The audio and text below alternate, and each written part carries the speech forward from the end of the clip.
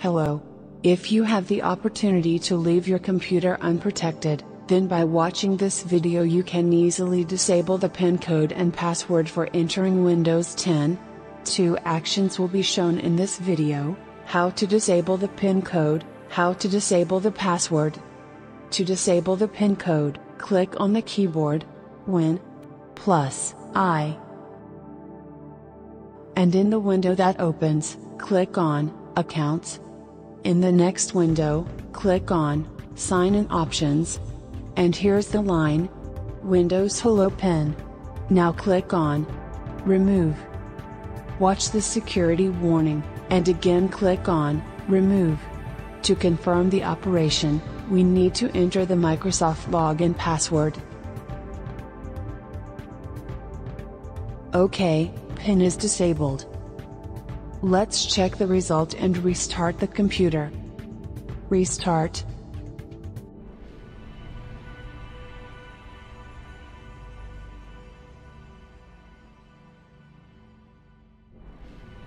The computer rebooted, and now to enter the system you need to enter not the PIN code, but the same password for your Microsoft account.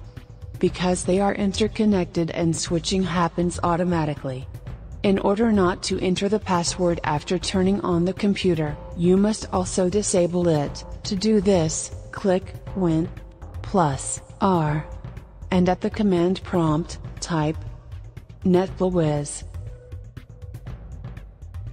Enter. In the line about entering the password, uncheck the box and click Apply. To confirm the shutdown, you need to double print your password. OK.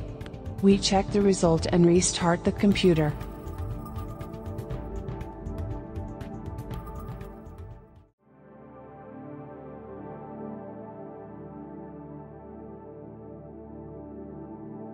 And now we see that now we no longer need to enter a PIN code, password every time after turning on the computer and spend our time and our nerves.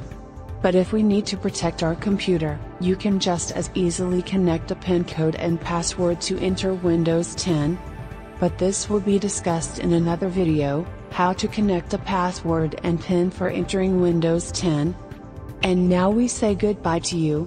Thanks for attention. Good luck to all.